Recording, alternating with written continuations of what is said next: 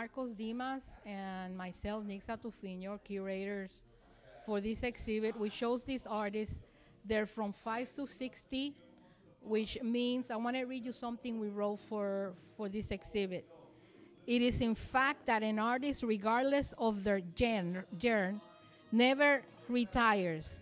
Every day of life is another opportunity to create and enhance their craft. The distinguished eclectic artist features 5 over 60 demonstrate their maturity in their art while also experimenting and welcoming new trends. The traditional can become modern, utilizing different formats. The excitement is evident in the body of work presented in art as in life. Age ain't nothing but a number. In other words, these are artists that have been working for quite a while, and they are trying different mediums, different trends, and all of that, and they still haven't given up in their art form. They are still working. Some of them are 75, 60, or whatever. So that means that the older you get, the better you get at your craft, the more ideas you have, and the point is never to give up.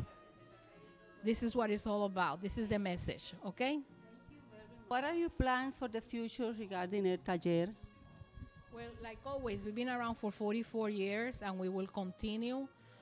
This is an artist-run organization.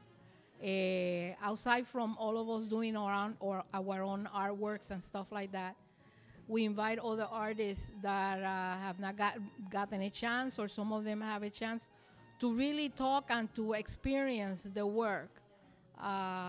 It also goes with music, poetry, and other mediums. We also have the Rafael Tufino printmaking workshop where we experiment.